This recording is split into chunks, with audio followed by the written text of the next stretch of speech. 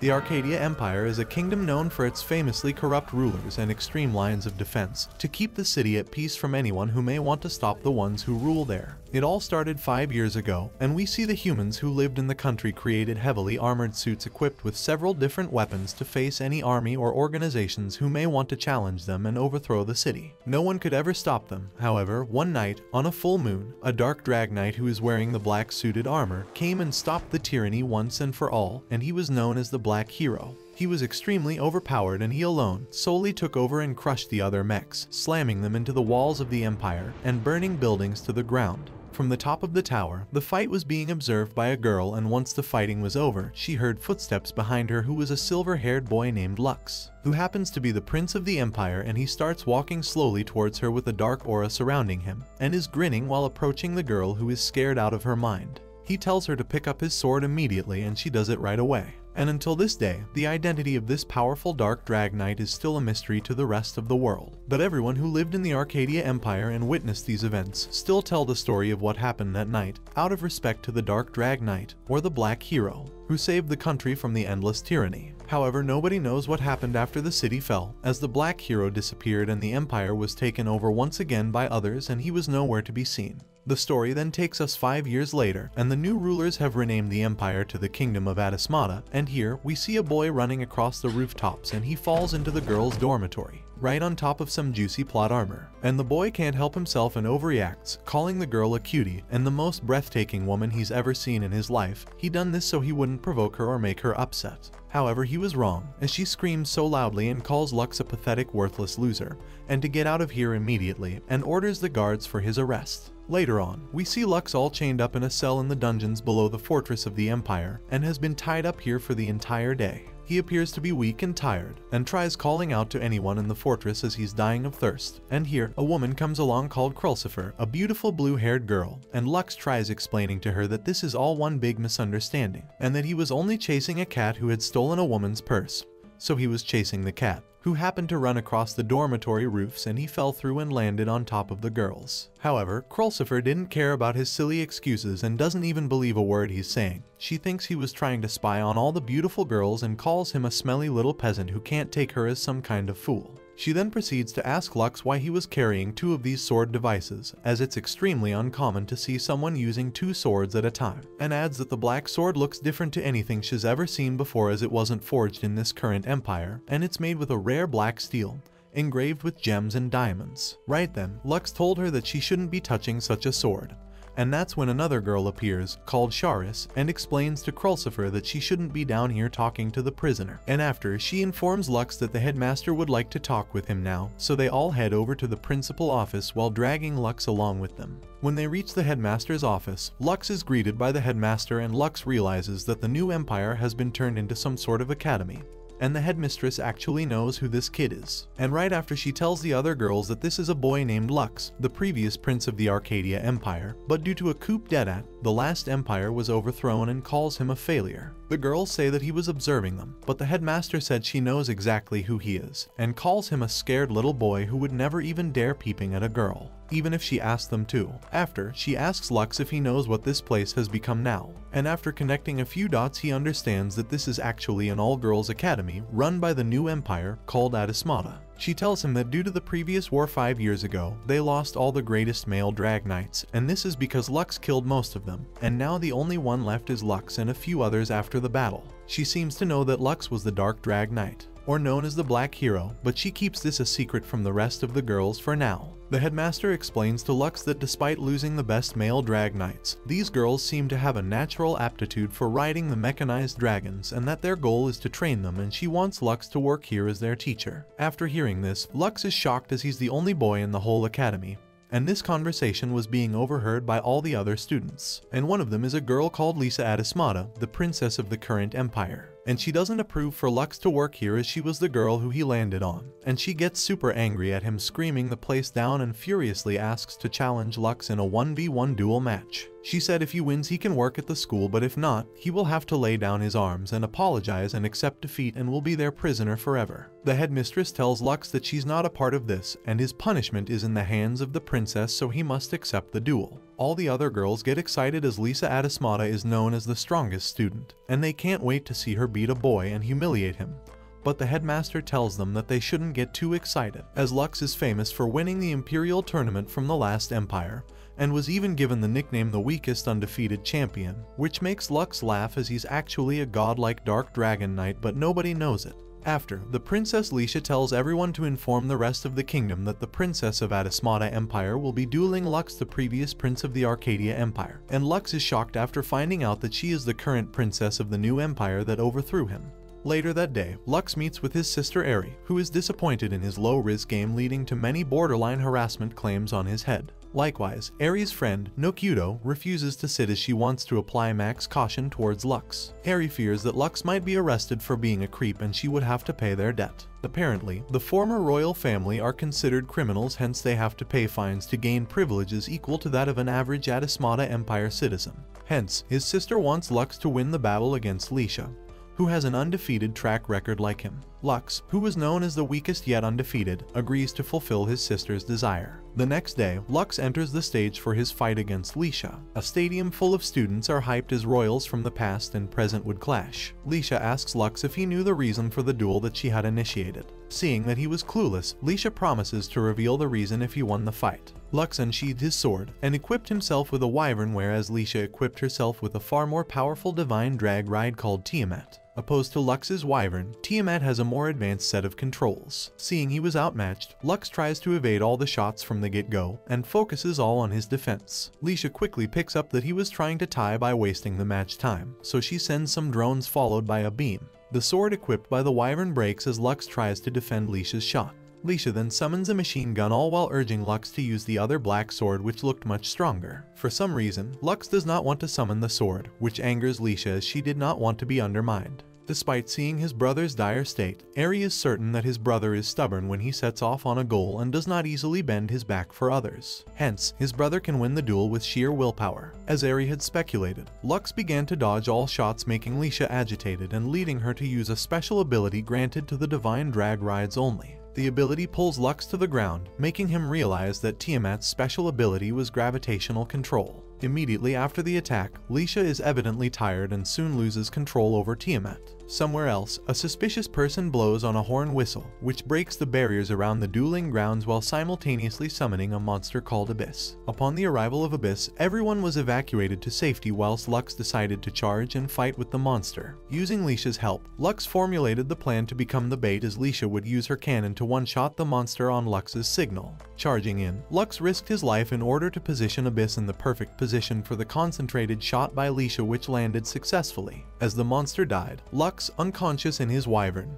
came crashing down and he was rushed to a spare room within the academy. The next day, Lux dreams about his past, where he remembers his half-brother, Fugil, asking if Lux with his wyvern would cooperate with him with his Bahamut. Lux awakens from his unconsciousness only to find himself on a resting bed. To reward Lux for protecting her, Lisha decided to aid Lux in return as she kept on checking on Lux throughout the day. Lisha finds Lux more modest than his royal Arcadia family, so Lux tells Lisha that he was forced out of the imperial court, hence he is not like the previous oppressive leaders of Arcadia. As she had previously promised, Lisha then also informs Lux the reason for the duel she had initiated. While showing him the crest near her navel, Lisha tells Lux that she wanted to fight him because he had previously seen her in the bath, so she wanted to know if Lux would keep it a secret. The crest was of the old Empire Arcadia, but Lisha is hesitant to explain any further. Likewise, when asked about the black sword device, Lux also does not reveal much as he wanted to keep it a secret. As they get to know each other on better terms, Lisha allows Lux to stay as a cadet instead of the previous offer of working at the academy, which makes him extremely surprised yet thankful. The next day, Lux enrolls as a cadet and joins a class for training.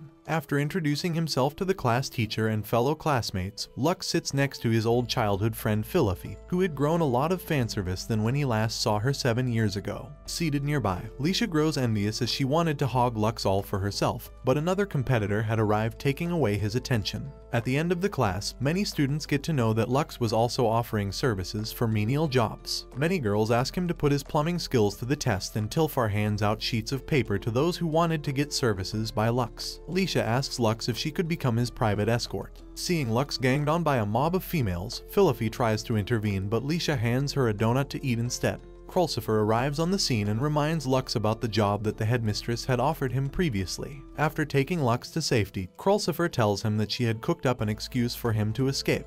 As a repayment, she asks Lux to be on the lookout for the Black Drag Ride Knight, aka the Black Hero, as she had some business with him. Later, while asleep, Lux once again dreams of his past where Fugel tells him that Philippi would soon be part of a human experimentation by the Arcadia Empire. He wakes up only to find himself next to half-naked Philippi, who especially got buffed after her donut-eating spree. Tilfar, who is passing by, spreads gossip of the unholy sight to everyone in school. At lunch break, Eri lectures Lux once again about his fetishes and leaves in disgust. Later that day, Lux heads to Leisha's workshop as she had previously sent in a work request for Lux. Heading there, Leisha shows Lux his wyvern, repaired by none other than her. She wanted to do this much as Lux was part of the Chivalric Order of the school. The Chivalric Order was a special forces unit made up of cadets whose skills are admired. Lux vows to help Leisha in forming the better empire of Adismata from the remains of the failed empire of Arcadia. As the formal celebration for the Chivalric Order would be held after some time, Leisha, as his private escort, takes Lux to a stroll so that they bond with each other as fellow Chivalric Order members. They reach an expensive restaurant and Leisha tries to head in. Giga Chad Lux knew that he would be left with the bill, and asked Leisha to do the finances for their meal. Flustered, Leisha suddenly tries to act all innocent by putting up a performance of finding her wallet. Knowing that bimbo blondie would rather die than offer her wallet, Lux, being a Sigma male, offers her a pastry from a bakery nearby. Later that day, Leisha trauma dumps on Lux and tells him about how she was captured 5 years ago by the Old Empire and was branded the crest on her stomach. Her father, who was busy with the coup d'etat, did not save her and abandoned her. She feels that she is not befitting of becoming the queen as back then. Her selfish self wanted her father to sacrifice the country to save her. However, being the only surviving member of the Adismata family, she has no choice but to become queen. Alone at night, Lux empathizes with Leisha because he was not prince-like either. He falls asleep and remembers the past where his brother Fugel had killed many people against Lux's suggestion. His brother maniacally laughed as he killed people effortlessly without using the horn whistle to summon multiple abyss. Suddenly, Lux awakens by the sound of a bell ringing nearby. Lux rushes outside where he finds his school teacher giving orders to the cadets about an attack by abyss close by. Being the member of the Chivalric Order, Leisha along with a few others head to the scene whereas Krulsifer instructs Lux to stay at the academy because he had not yet officially joined the Chivalric Order. Philippi, who was also at the academy, informs Lux about the sound of a horn whistle. Meanwhile, Leisha, who had now approached the abyss, hears the sound of the whistle which causes many abyss to emerge from the slime below. A traitor from the ranks of the Adismata Empire joins the side of the abyss horde. He reveals himself to be Rigreed Forrest, the Chivalric Order captain of the guard from the previous Arcadia Empire. Rigreed blows on the horn whistle which causes the Horde of Abyss to attack the counter-force team from the Adismata Empire. Nokuto rushes back to the academy to give a status report about the situation. Learning that the team was in a dire situation, Lux decides to head out to help. Battling against the Abyss Horde, Leisha soon realizes that the sheer number of them was too much to control. While she was occupied with the Abyss Horde, Rigreed smashes Leisha to the ground. Furthermore, a rebel army of the Old Empire heads on the scene, increasing the enemy numbers many-fold. Piloting his wyvern, Lux reaches the battlefield where he finds Rigreed ripping Leisha's armor, revealing the crest on her stomach. Amused, Rigreed tells Leisha that he was the one that burned the crest on her. Refusing to be assaulted once again, Leisha throws her sword towards Rigreed, which scrapes his cheek. Enraged, Rigreed tries to finish Leisha but Lux comes to her rescue and pushes away Rigreed. However, Wyvern is damaged in the process, so he unsheathes his black sword. To everyone's surprise, he summons the Bahamut, which was the black drag ride from the coup d'etat from 5 years ago. Krulsifer, who was watching from afar, realizes that Lux is none other than the black hero she was looking for. Using the Bahamut, Lux finishes the enemy forces as if they were mosquitoes. Rigreed, who now knew that Lux was a prince of the previous Arcadia Empire, demands to know why Lux has turned traitor to his empire. However, Lux does not entertain him any longer and incinerates his drag ride to dust, making him the victor of the fight. The next day, a party is held by the Academy for Lux's feats. Lux realizes that he is in harem heaven when all of the girls begin to lust over him. However, Sania, along with a group of girls, is still cautious of Lux due to his relations with the previous empire. To make things spicy, Headmistress Ryuri initiates a competition where the girls of the Academy will try to take a special request form that is in hands of Lux. As a reward, Lux for a week will become enslaved to the person who takes the form from him. Lux, who had 1 hour's time to hide and evade the girls, rushed outside for his life as many girls wanted to pounce on him. Offering him protection, Leisha takes Lux to her warehouse. While he was distracted, Leisha swoops Lux with her drag ride and tries to trap him into giving the form. As Lux was trapped, Leisha begins to have impure thoughts, so Lux agrees to be her slave if she frees him. Successfully fooling her into freeing him, Lux sprints at the first chance to escape. Later, Lux hides near a bush but soon finds that Philippi has followed him. Bribed with cake by Leisha, hungry Philippi tackles Lux. Before she could grab the form that fell to the ground, Lux swiftly grabs the form and runs away. With 10 minutes left of the competition, Lux hides in the Academy's changing room. The anime lords bless him once again as a squad of girls head to change clothes. Krulsifer decides to pick out a book from the shelves in front and notices degenerate Lux scanning her for research purposes. Krulsifer decides to send off the other girls so that they do not see Lux. When the coast was clear, Krulsifer instructed him to show himself. Realizing that the competition time was over, Lux hands the form to Krulsifer, only to realize that she was 10 steps ahead of him. Apparently, Krulsifer had made it seem that the clock was a few minutes ahead than the actual time. Hence, she was able to retrieve Lux's form while making him believe that the competition time was over when it was not. Lux falls in anguish, and Krulsifer breathlessly whispers about her order to make him her boyfriend. Later that day, Headmistress Ryuri calls for Eri and Lux. Headmistress Ryuri shows the two of them the horn whistle which she had recovered from Regret in the fight before. She speculates that the whistle is obtained from the depths of the ruins, hence she will soon send the chivalric order to investigate whether the whistle was a key to the ruins or not. After the meeting, Eri, who was suspicious of Krulsifer, wishes Lux well for his boyfriend role with Krulsifer as she was a transfer student from the nation called Ymir. Eri feels that Krulsifer is hiding something. The next day, Lux meets with Krulsifer, who tells him that she was indeed a transfer student and the daughter of a count from the theocratic country of Ymir. She had arrived in Adasmata because her family, Einfolk, wanted her to look for a potential high-ranking suitor to gain political benefits for her country. For this very reason, in a few days, a butler from her family would check up on the progress of Krulsifer's suitor search. However, she was currently unwilling to marry as she had a goal to fulfill before marriage. Hence, she wants Lux to play the role of her boyfriend to stall the butler from making an announcement of her marriage. She threatens to reveal Lux's recent peeping Tom spree if he did not play the role of boyfriend. Nearby, Leisha grows bitter to see Lux as Krulsifer's leash dog. At night, Krulsifer helps Lux with his homework when Leisha storms in, followed by Philippi and Tilfar. To make Krulsifer jealous, Leisha reveals that she had held hands with Lux before. Having no knowledge of the birds and the bees, Leisha believes that Lux and her relationship is escalating rapidly, and they only need to kiss to have babies. The group tries to preserve her pure mind, and Lux decides to go to bed for his date with Krulsifer the next day.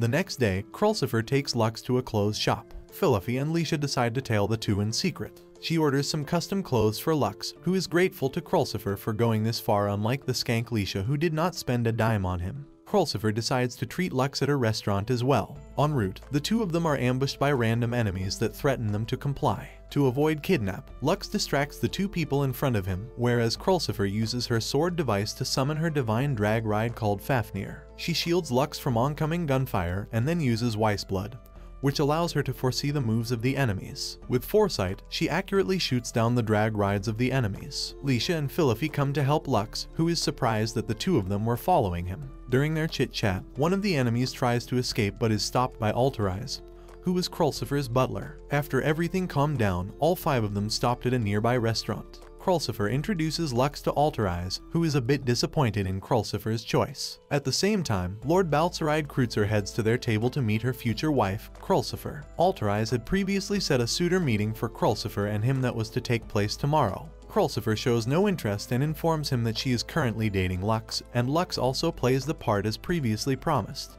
The Kreutzer family was one of the families that was closest to the Empire since it was Arcadia. Hence, Baltzeride decides to point out his higher class compared to Lux, who was a mere fallen prince. He sets up a duel of drag rides and promises to leave if he loses. However, if he won, Krulsifer was to force herself to marry Baltzeride. Krulsifer sets the duel in pairs and pairs herself with Lux while pairing Alterize with Baltzeride. With the duel set to take place after the next 3 days, Baltzeride, sure of his victory, laughs while taking his leave. The following night, Baltzeride meets up with Hayes via Arcadia, who has the whistle horn that Baltzeride believes is the key to the ruins. However, Hayes corrects him and tells him that Krulsifer was actually the key to the ruins. Vowing to marry Krulsifer as she was the key, Baltzeride laughs as he slowly makes steps to reach his goal of becoming the next king of the Adasmata Empire. The next day, at the Night Academy, Krulsifer thanks Lux big time as he had flawlessly played the part of boyfriend yesterday. Leisha, who overhears them, is relieved to know that Krulsifer and Lux were pretend couples, meaning that she still had a chance to hook up with Lux. Ecstatic, Leisha, being a gold digger, even offers to insert a drill in Lux's wyvern for the upcoming duel with Baltzaride.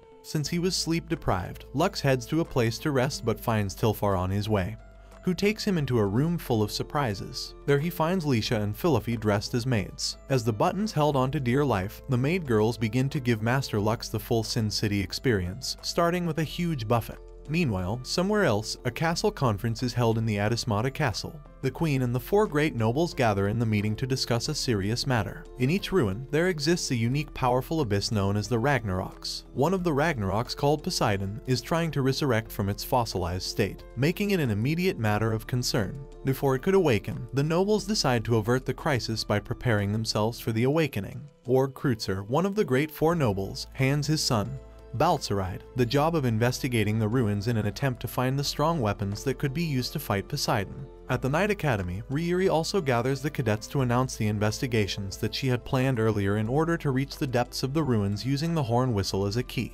Furthermore, Ryuri entrusts Lux with the horn whistle. Lux notices Krulsifer at the meeting, and later meets her when it's concluded. Krulsifer tells him that she would be joining in the mission despite being a transfer student. Krulsifer explains that the mission is a chance that she could fulfill her goal, which Lux still does not know. Later, Lux heads to a bath to relax before the upcoming expedition to the ruin. However, as usual, Lux finds undressed Philippi right to him. Lux goes crazy and starts to leave, but Philippi asks him to calm his pants because they are childhood friends. Lux makes eye contact with Philippi's Tilly Billy before remembering the harassment claims on his head. Out of fear, he starts to leave but soon realizes that Philippi is beginning to fall asleep.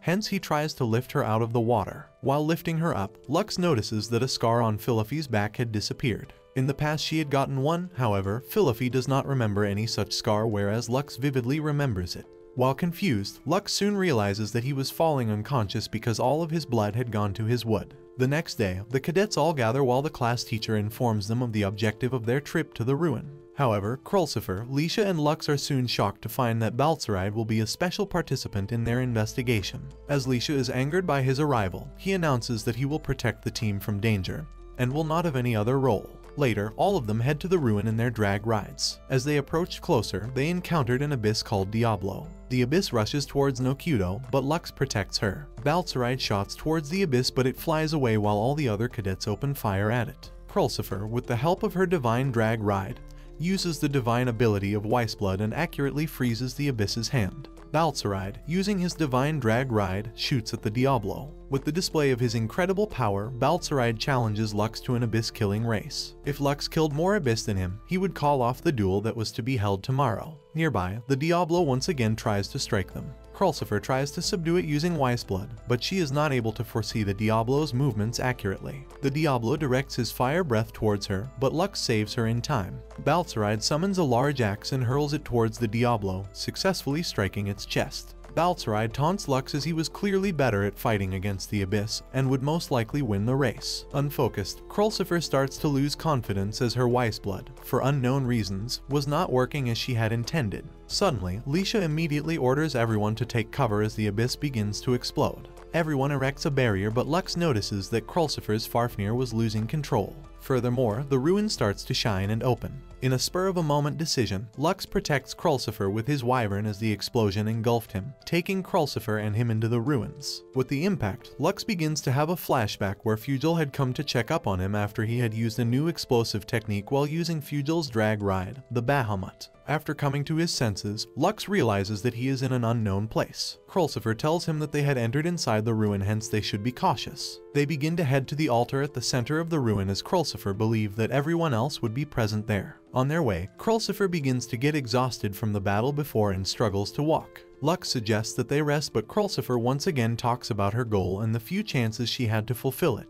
Hence, Lux offers her help and shoulders her weight. While shouldering her, Lux asks Krulsifer the reason she was looking for the Black Hero, who actually was Lux. She reveals that no matter the driver, a drag ride has a limit to how long it can be continuously driven. However, the Black Hero seems to be an outlier to such a case, hence she believes that the Black Hero and she are the same and would like to meet him. At the moment, she does not remember that Lux was the Black Hero. Reaching the altar, Krulsifer believes that they are the first ones to arrive as no one else was there. Realizing that they needed a key to access the depths of the ruins, Lux tries to use the horn whistle that was handed to him, but soon realizes that the altar glowed by Krulsifer's presence alone. Krulsifer then reveals the secret that she had kept from everyone the whole time. As a passage opens after recognizing the key, Krulsifer reveals that she wasn't from the Einfolk family, or how she wasn't even from the human world for that matter. She was in fact the last survivor of the ruins, hence making her the key to the ruins. After gaining access to the passageway, the walls begin to break, so Lux immediately takes Krulsifer to the now open passage.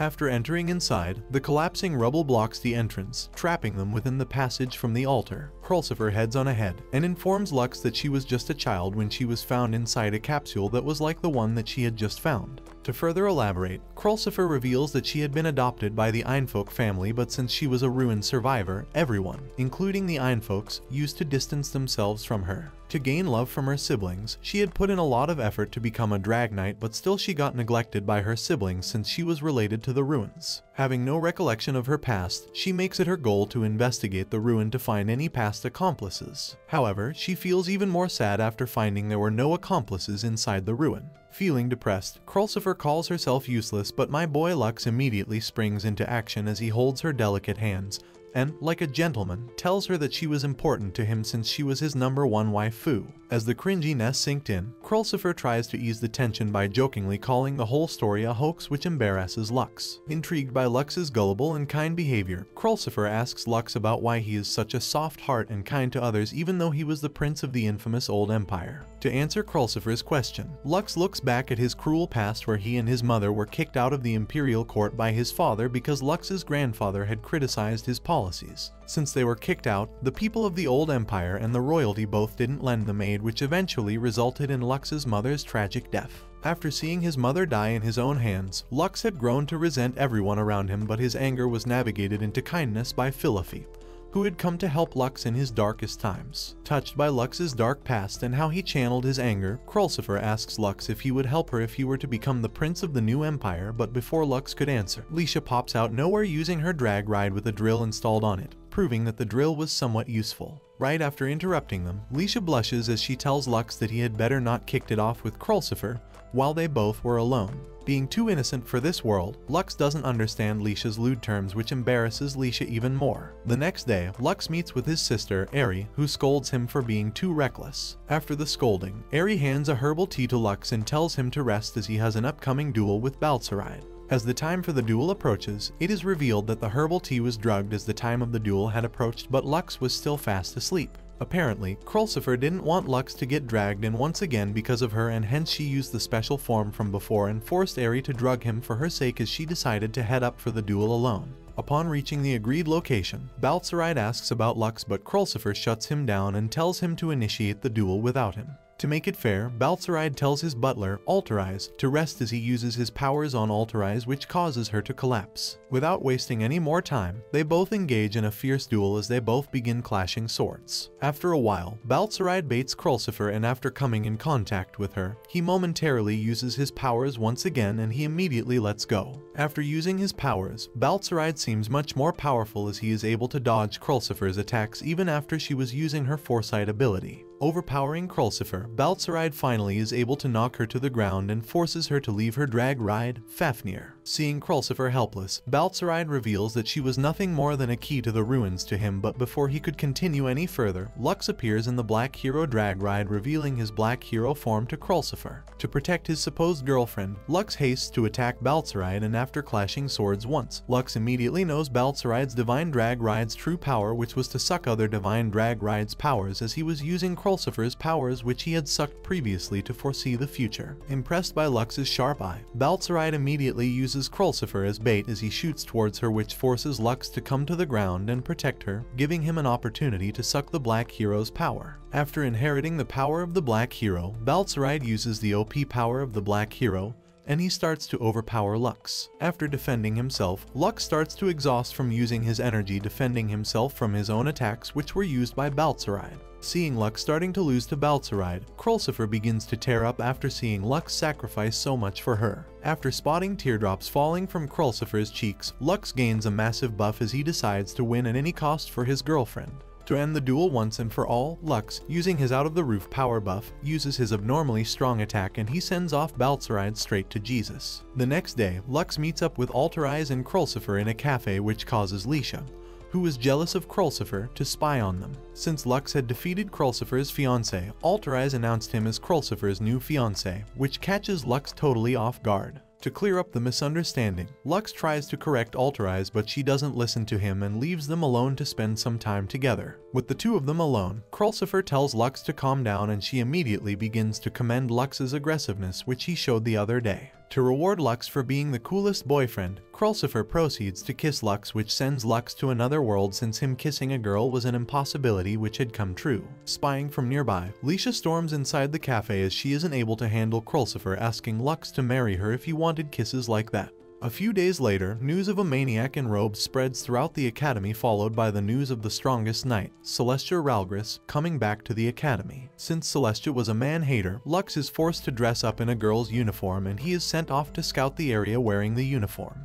Making his way through the academy, no one is able to identify Lux through the girly disguise as his voice was pretty girly naturally. After scouting the area for a while, Lux decides to rest on a bench, but he immediately gets distracted by a faint voice of someone talking inside the bushes. On a closer inspection, Lux spots a blonde-haired girl talking to a cat about something. Whilst he was hearing the crazy woman talk to a cat, a shady man appears behind Lux and he tries to slice him up. Due to Lux's scream, the crazy blonde girl springs into action as she stands in front of Lux and tells the shady man to back away. Seeing that reinforcement had come, the shady guy uses a smoke bomb to escape and he throws a dagger at the blonde girl before leaving. To protect the blonde girl, Lux jumps in front of the girl and he gets a minor wound by the dagger. Later, to tend the wound, the blonde girl takes Lux to the medical room where she tells Lux to open up his shirt so that she can apply a bandage. Scared that his cover would be busted, Lux tells her to open his shirt and apply the bandage while he is facing his back towards her. After getting his wound tended, Lux decides to take his leave, but before leaving, the blonde asks Lux his name, and since Lux was pretending to be a girl, he tells her that his name was Luno.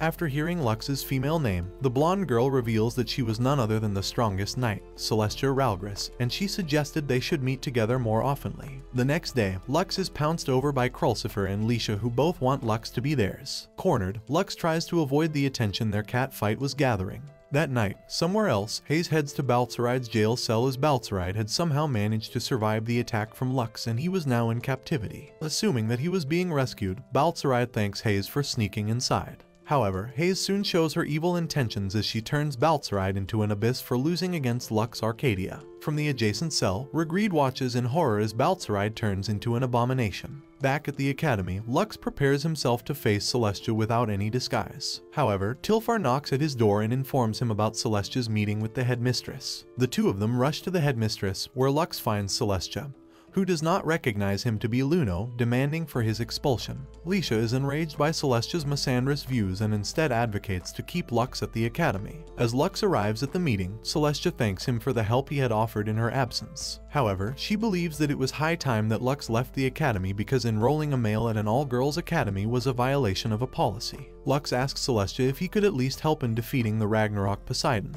Believing that she was sufficient, Celestia refuses Lux's help. Seeing Lux and Celestia arguing, the headmistress suggests they have a duel where the victor would be the one deciding. Believing duels to be the only way to reach a settlement, Celestia and Lux agree to duel after the training session at Ray's Island. Later that day, Sania, the black girl from before, knocks at Celestia's door and asks what she'll do with Lux. Reassuring Sania, Celestia tells Sania that she'll make sure she keeps Lux away from the school since it was for his own good. Time skip to when they all reach Ree Island. Everyone immediately gets to training as Celestia was the instructor and she was strict with training. After the exhausting training, Lux meets up with Charis as he wanted to get into the Luno disguise since he had brought the disguise with him all the way to Ree Island. Before he could swap his gender once again, he is interrupted by Charis, who tells him that Celestia was calling him. Upon reaching Celestia's room, Lux finds Celestia, who was underdressed and was waiting for a massage. Being a cultured gentleman, Lux immediately gets on the bed beside Celestia and he begins to massage her. After the massage, Celestia tells Lux to open the lamp since she wanted to get dressed up. Panicking, Lux immediately wears the girl uniform he brought with him and he quickly disguises as Luno. Seeing Luno had been massaging her the whole time, Celestia is overjoyed and she invites Luno to meet up at a park tomorrow. After accepting her invite, Lux hurries outside the room only to find himself against Sania, who starts to draw her sword out since she hadn't seen Luno before. To save Lux from Sania, Krulcifer, who was nearby, cooks up a cover for Lux and tells Sania that Luno was with her. After things settle down, Lux gets to sleep, but his sleep is disturbed by Philippi, who appears inside his room in the middle of the night with a night dress on. Weirded out by Philippi's sudden appearance, Lux tells Philippi that she was in the wrong room and that the girl's dorm was elsewhere. Ignoring Lux's words, Philippi hugs Lux and tells him that she would not let Celestia kick him out of the academy, which warms Lux's heart too since they always had each other's backs. The next day, Lux disguises as Luno and meets up with Celestia, who takes him to a girl's swimming clothes store. Scared that his disguise will be blown, Lux rushes out of the store, which makes Celestia believe that she wasn't a good senior since she wasn't considerate about his feelings. To assure Celestia that she was an inspiration to juniors, Lux reassures Celestia and tells her that she was a senior to whom the juniors could look up to.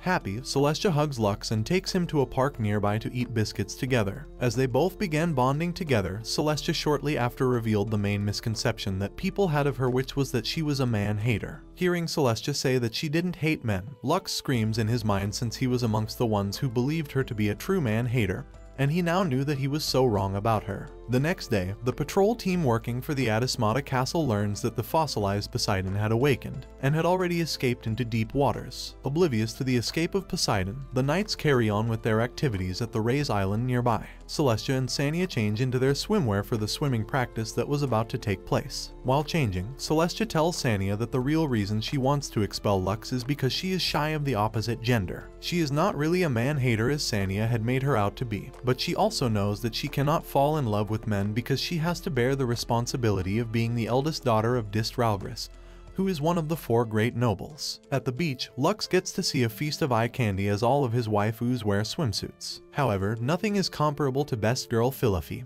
who teases Lux by throwing cold water on him. Lux runs away only to meet Lisha, who was a little concerned about her crest that was showing. Lux tries to comfort her, but she takes it as harassment. Talk about her being a typical tsundere. Celestia and Sania soon join the cadets but complain to Ryuri after they soon realize that they were not training or anything. Headmistress Ryuri points out that Celestia herself was not wearing training clothes. Celestia, who had now remembered that Luno had suggested her that bikini, tries to look for Luno at the beach. However, Headmistress Ryuri does not know anyone by that name. Seeing that his cover was being publicly blown, Lux is dragged into the forest by Tilfar, Nokuto, and Sheris, who hand him a pair of female undergarments, all while instructing him to play Luno. Refusing to ever wear female undergarments, Lux runs away only to bump into Celestia, who is evidently pissed off by his clumsiness. Celestia and Sania head back to the camp, all disappointed after not being able to proceed with the group training. As Celestia left, Lux remembers the conversation he had with her the previous day while he was disguised as Luno.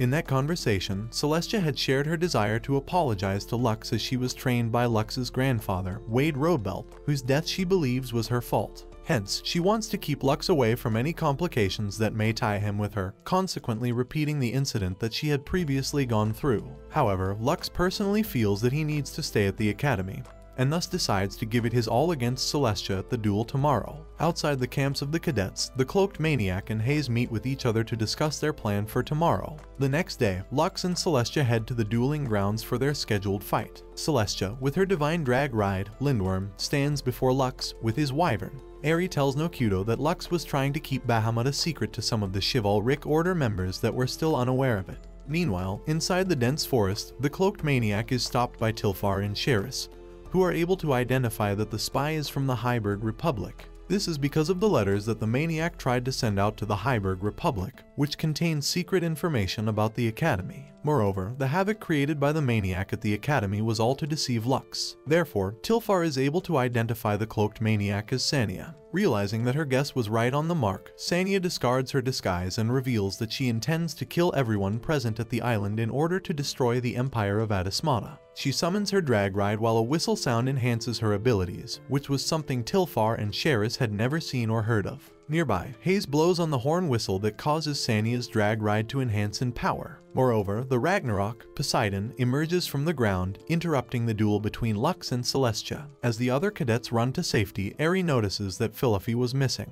Inside the forest, Philippi begins to feel weak for some unknown reason. Luckily, Headmistress Riiri, who was Philippi's older sister, protects Philippi. Back at the beach, Celestia, against Lux's suggestions, uses her divine ability called Divine Gate, which allows her to teleport near Poseidon. She lands a blow successfully, only to find Sania and Hayes at the scene. As Hayes was cloaked, Lux mistakes Hayes for Fugel. Hayes uses her horn whistle that triggers Poseidon while Sania tries to strike Celestia but is stopped by Lux's wyvern. Sania heads away while Poseidon creates a black smoke screen. Hidden in the black smoke, Celestia confesses to Lux that she was responsible for his grandfather's death, which she was incredibly remorseful for. In the past, Celestia had caught wind of the corruption within the previous empire of Arcadia. She had then told this to Wade, Lux's grandfather, who then pointed the corrupt system out to the Arcadia Empire. For this act, he was executed, and his grandson, Lux, along with his daughter, Lux's mother, were banished. Celestia blames herself for not keeping a tight lip about the news of corruption that she had heard, hence causing many tragedies in Lux's life. Yet once again she felt responsible for roping Lux into fighting the Poseidon. Seeing her self-hatred, Lux comforts her and tells her that he does not resent her. Lux then exits from his wyvern and unsheathes his black sword device. Celestia realizes that the black sword device was Luno's, and Lux informs her that he was Luno all along, and hence will later accept any punishment for deceiving her. In the meantime, he decides to use the drag ride Bahamut to finish off Poseidon.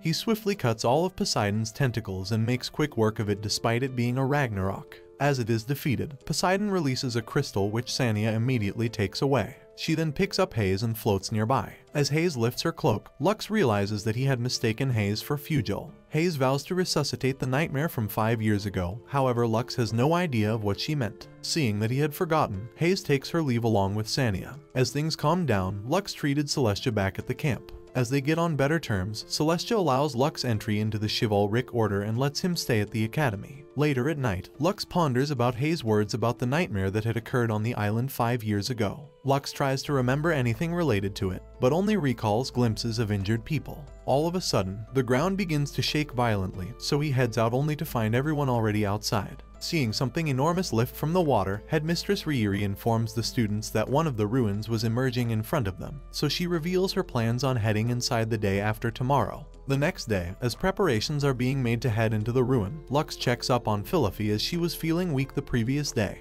He is reminded of a past memory where Regreed and Lux's older brother, Abel, had damaged a statue. The two had blamed Philippi for the damage, but Lux, who knew Philippi was innocent, took the blame in her stead. Philippi then thanked him for taking her side, and that's how they became close friends. In the present, Philippi wants to go to the ruin along with the other cadets. Despite Lux's concerns for her health, Philippi is adamant on going with the cadets. Lisha approaches Lux and takes him to her station, where she teaches Lux a new ability of the Bahamut called Over Limit. The technique rids the drag ride of its normal limiter, but also is a dangerous technique as entering the release code would also risk his life in the process. The next day, all of the cadets gather near the ruin. As Poseidon, the Ragnarok of the ruin was defeated, Riiri speculates that the gate to the deepest layer of the ruin may have opened up. Eri explains that the ancient script written at the center of the ruin will draw all of them inside the ruin after a certain period of time. Following Eri's instructions, all of the cadets soon make it inside the ruin. Inside the desolate landscape, Nokuto tries to look for any abyss nearby.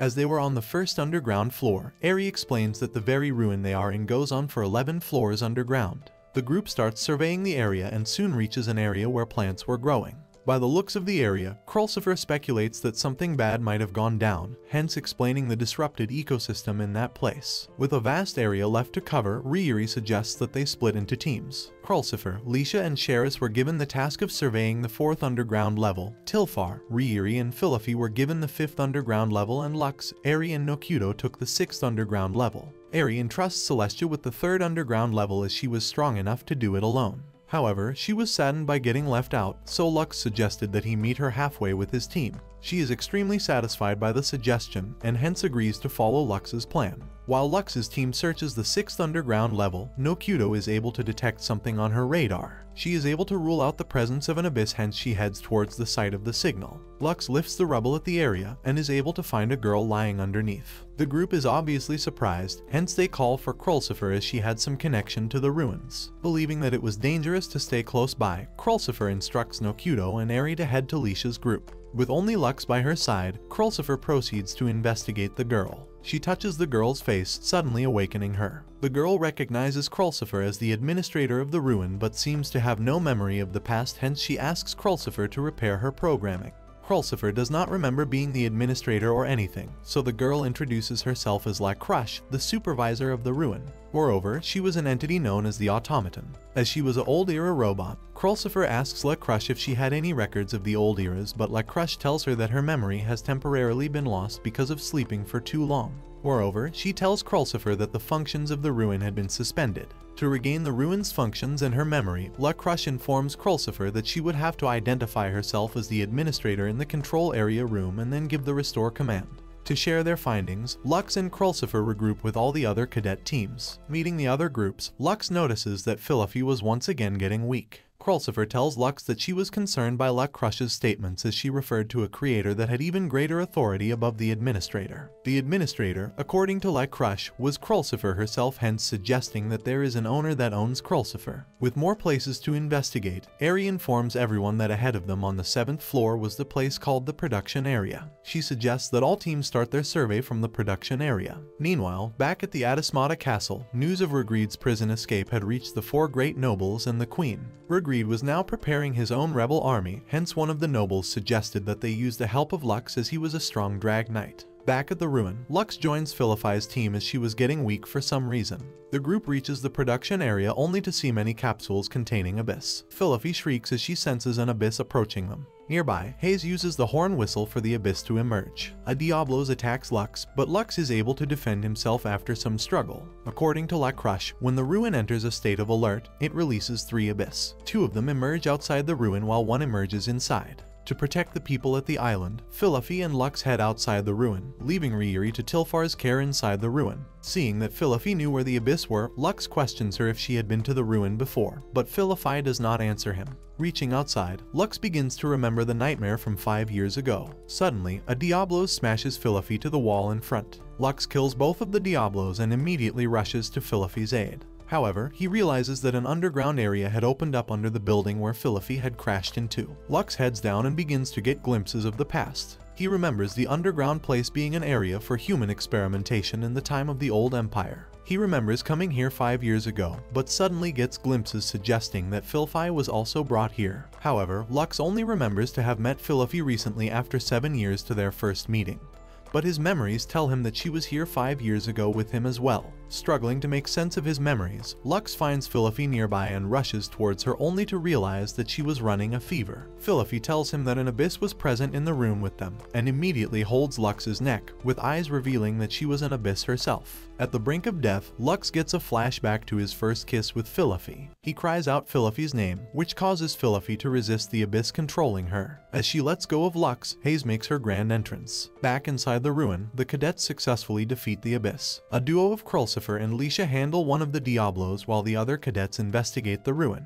The other cadets find the door to the deepest part of the ruin, but they do not have the key to enter. Not knowing that Krulsifer is the key, Ari and the cadets try to find possible ways to enter inside. Meanwhile, at the human experimentation chambers, Lux brandishes his sword towards Hayes, who informs him that Philippi would die if he was reckless. Having previously warned Lux of her attempts to bring back the nightmare to the island, she reveals that she had placed the seed of her pet Ragnarok inside Philippi as a part of her plan. Inside Philippi's body, worms were eating her insides and making her turn into an Abyss, hence forcing her to be a faithful servant of the Ragnarok. Philippi was getting progressively weaker because she was trying to retain control of herself. Hayes then informs Lux about the command she had given to the Ragnarok, which was to kill him, as Philippi was bound to suffer and soon die by forcing herself against the Ragnarok's orders. Hayes strikes up a deal with Lux. In exchange for ordering the Ragnarok to save Philippi, Hayes wanted Lux to use Krulsifer to open the door leading to the deepest part of the ruin. As she was leaving, Lux asked who she was. Hayes tells him that she was related to him, pointing out their same hair color. After Hayes leaves, Lux immediately takes Philippi to the camp. Philippi is unable to remember anything from the moments prior to reaching the camp.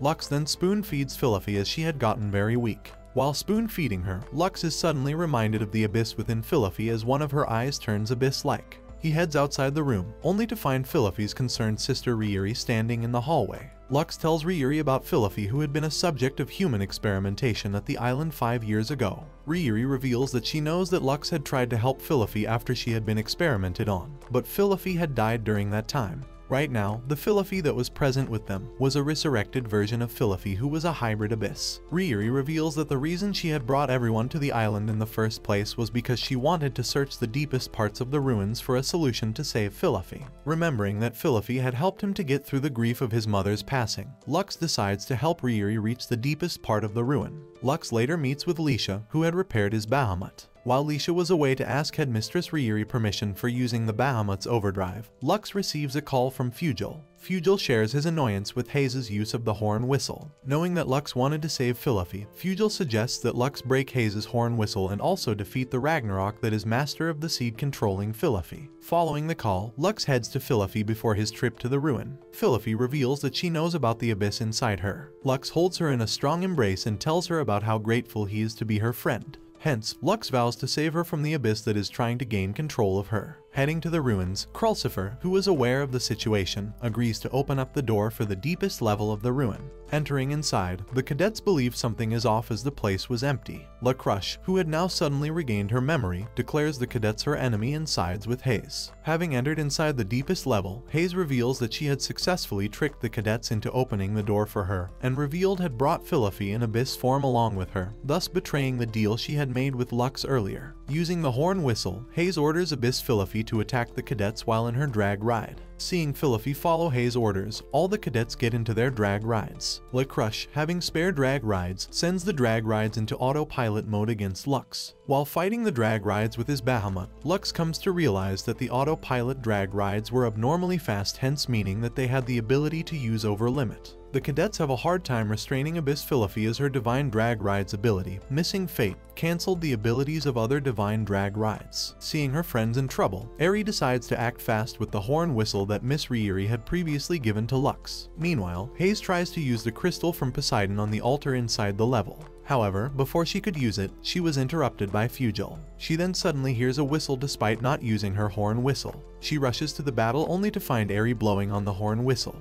Hayes tries to blow on the whistle as well but is stopped by Philippi. This is because Hayes' commands had weakened, thus allowing Philippi to change back into her normal form. The cadets, now having the upper hand, order Hayes to surrender. Hayes, unwilling to give up, uses the power of her horn whistle to summon another Ragnarok. As the cadets open fire at the Ragnarok uses its branches to capture the cadets. Apparently, the Ragnarok's regeneration rate increased each time it was attacked. Seeing that the Ragnarok was way too strong, Lux asks Lisha for permission to use Bahamut's overdrive. Although initially hesitant because it was too risky, Lisha soon allows Lux to use overdrive because of the threat the Ragnarok posed. Lux heads into battle and cuts through the Ragnarok but is soon caught by the branches that were under its control. Lisha gives Lux the disarming code from her Tiamat, allowing Lux to use overdrive. In overdrive mode, Lux kills the Ragnarok at an outrageous speed, baffling Hayes, who was sure of his victory. The ruin comes crashing down to the sea, so everyone evacuates. After the whole fiasco, Lux and the cadets head back to the camp.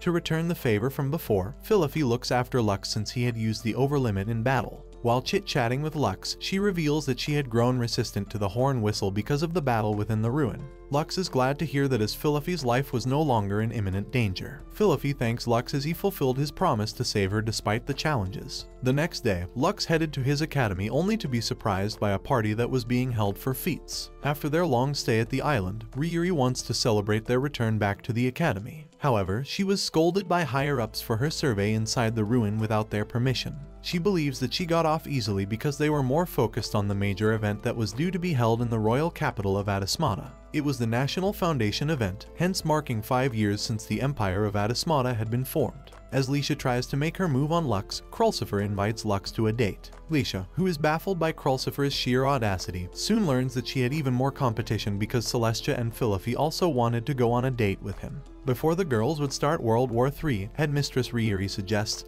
that Lux makes the ultimate choice. Unable to choose from his harem collection, Lux decides to date the girls one by one tomorrow. The next day, Eri escorts Lux to his first date with Celestia. On their way, Eri tells Lux that there will be an all-dragon battle segment during the Foundation Festival. It will be a tournament where representatives from each country gather and compete for their right to survey the ruins. This time around, Lux and the chivalric members would be representing their country. However, Eri is against Lux's participation in the tournament as he had just recovered from the battle in the ruin at Ray's Island. Before Lux meets with his date, Eri warns him that a strong drag knight, known as the Empire Assassin's Dagger, had reportedly escaped prison in the royal capital of Adismata. Eri speculates that the escapee might be after Lux since he had defeated the Arcadia Empire. After the warning, she shows Lux his date, Celestia, who was dressed all cute. Sheris, Nokuto, and Tilfar, who were the coordinators of Lux's dates, hand Lux a more formal and stylish set of clothes. They kick off their date by strolling around the stalls that were set up for the festival. After a while, Lux and Celestia rest near a fountain.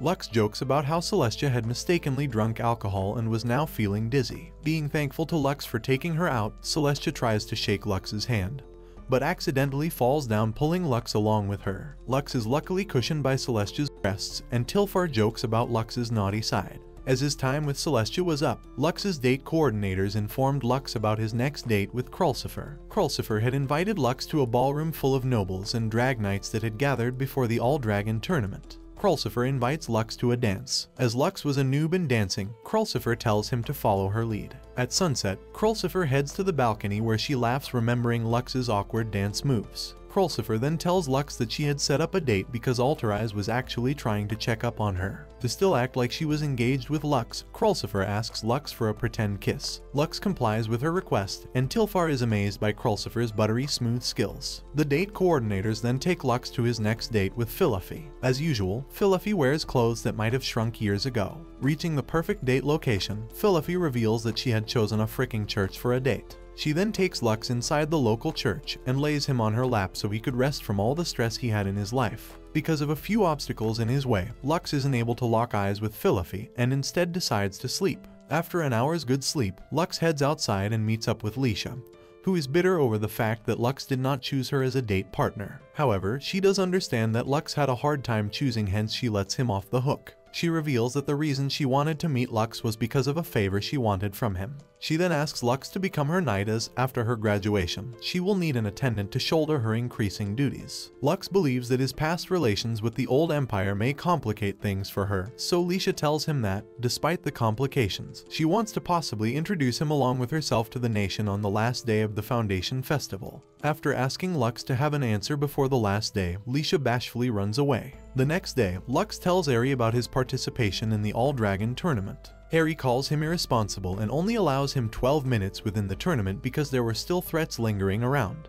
While listing the threats like haze and regret, Eri reminds him about the Empire Assassin's Dagger. As Lux was talking with Eri, they both are interrupted by the sudden appearance of Yoruka, who claims to be a former drag knight of the former empire, and she now would take command from Lux as he was his supposed master. Since this was all too sudden, Lux tells her to await his orders in front Eri, but as Eri left, Lisha is practicing her speech for the festival as Lux enters her room and they discuss Lisha's offer from the other day. Meanwhile, Haze, Sania, and Yoruka are inside another ruin which they activate. Lux and Eri are then summoned by the nobles to discuss a plot by Regreed to overthrow the new kingdom, which will take place after the drag ride tournament. Lux is ordered to act as a decoy to lure out over 100 abyss that are hiding in uninhabited villages near the kingdom with the promise of overlooking the Ray's Island incident. They also order Lux to win the upcoming tournament, and he agrees to do both, though Eri is against this. Upon returning to the academy, Lux asks Lisha to once again modify his wyvern drag ride, but he spots Yoruka. He finds her and they talk about her reasons for serving him even though the empire is no more. She explains that it is due to a promise she made with her deceased younger brother, and she makes clear her intention to destroy the new kingdom and restore the empire in order to fulfill her contract. When Lux still refuses to destroy the kingdom, Yoruka declares him her enemy and leaves. During the tournament, Lux wins his match, but Krulcifer notices that Lux is rushing his victory unlike his normal strategy. After the match, Lux asks Eri to relay a message to everyone should he not return for the group battle tournament.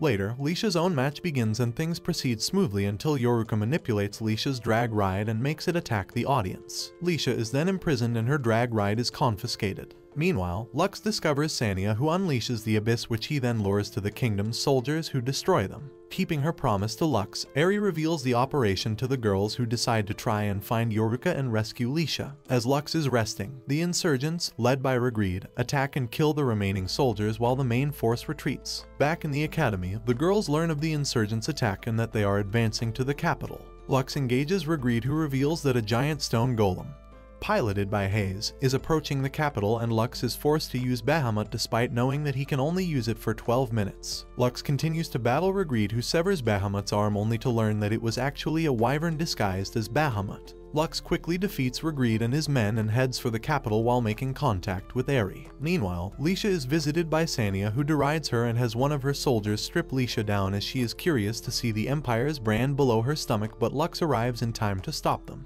He convinces a depressed and guilty Lisha to help him fight. Hayes orders the new kingdom to surrender or die, but is attacked and temporarily subdued by Lux, Lisha, Krulsifer, and Phi. Lux asks the latter two to destroy the remaining abyss and insurgents while he and Lisha destroy the giant. They are then met by Hayes and her own divine drag ride, who splits the city in two with a single attack. Meanwhile, Seals confronts Sania, who was threatening the nobles. While Lux looks for a way inside the giant, Lisha fights Hayes alone but is clearly outmatched. As Lux finds an entrance, he is confronted by Yoruka, who intends to revive the Empire under Eri instead, as Lux still refuses to reconsider her offer. Lux again questions her reasons for reviving the Empire, and she finally tells him the full story. Yoruka was a princess while her twin brother was the young ruler of their kingdom after their father died of an illness. In exchange for Yoruka's cooperation with the Empire, her brother would be spared, but while she was away, her brother was killed by the nobles of their kingdom as a peace offering when they decided to put the blame on him after they surrendered to the Empire. Yoruka kills the nobles in revenge but decides to honor her contract to the Empire, believing it was her fate. Lux, however, compares her to Lisha, who is trying her best despite her unwilling position as the kingdom's princess. They continue to battle, and Lux eventually wins by taking advantage of Yoruka's brief distraction when he mentioned her brother in a speech. Lux explains that he wished to change the country for the better, but he failed. In order for him to accomplish this, he had to destroy the Empire first and rebuild it from the ground up, thus making Yoruka understand that everything Lux had done was for the Empire. Seals defeats Sania, but the giant recovers and prepares to attack the capital, but Yoruka, who decided to serve Lux again, betrays Hayes and destroys the giant's controls at the last second. Infuriated, Hayes tries to destroy the capital alone but is finally defeated by Lux. At the end of the festival, Lisha makes her speech and announces Lux as her knight to the public, who give their approval. During the party, Lux sees Fugil, who is holding what appears to be Bahamut's sword device, then quietly walks away. Lux is then greeted by the girls, including Yoruka, who openly flirts with him, and an angry Lisha demands that Lux declares which girl he loves. Thanks for watching. If you enjoyed this and want to see more, please make sure to drop a like and subscribe to the channel with notifications turned on so you never miss a future video. And until next time guys, take care.